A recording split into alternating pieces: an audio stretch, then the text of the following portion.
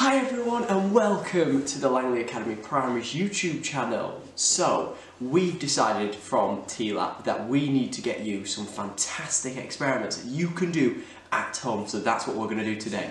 I'm going to show you a fantastic experiment called Milk Madness. So we're going to find out about that. So, let's find out what we need.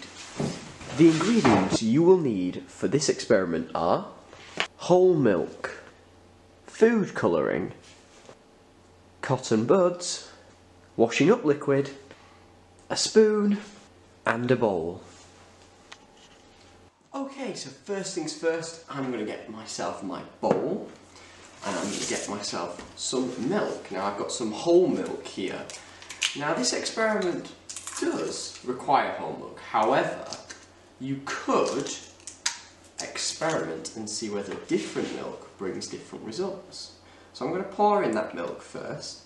I'm not going to use all of it just in case my experiment goes a bit wrong, but I'm going to get a nice amount in. I've used about half there, that's about a pint of milk I've used there.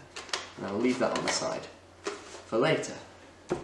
The next thing of what I'm going to do is I'm going to get my food colouring.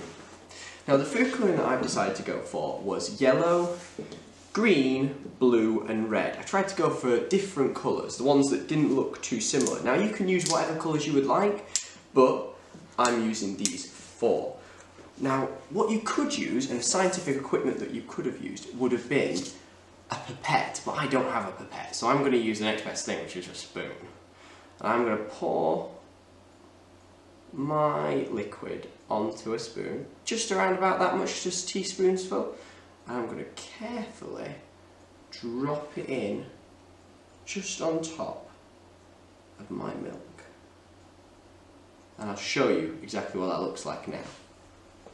So here's what I've got so far. I have my milk and I've got my red ink food colouring that is spread out on top. So now I'm going to get my next colour and I'm going to add it in. I'm going to try and add it in to somewhere slightly further away from the red so that it doesn't matter. I'm just going to use the same spoon. Oopsies. I'm going to drop that in on that side there. And then I'm going to get myself my next colour. I'm going to go use, let's go green next. You can see food colour is just slightly moving, not a lot though.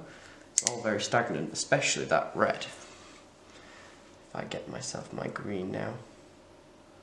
Ooh, green looks quite thick.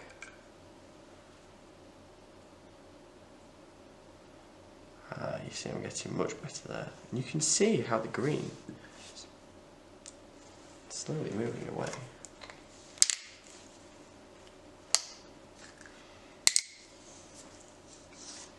And finally I'm going to use orange. Oh, my mistake, yellow. Put it in this corner on this side. Wow, you can see all those colours now starting to mix together. Now the final ingredients that we have is we need to get our cotton buds. We need to get our washing up liquid. What you need to do is you need to get just one cotton bud and get some washing up liquid and just put it on the end of your cotton bud. Just enough. So then when you dip it in, you could pause the video here and see what you think. Have a prediction of what you think is going to happen. But when I put this washing up liquid in,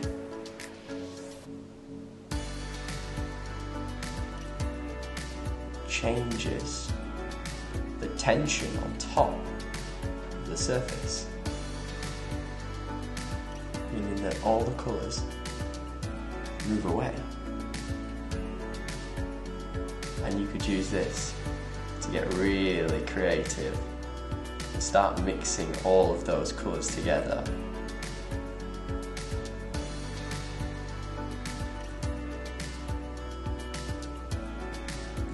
How fantastic.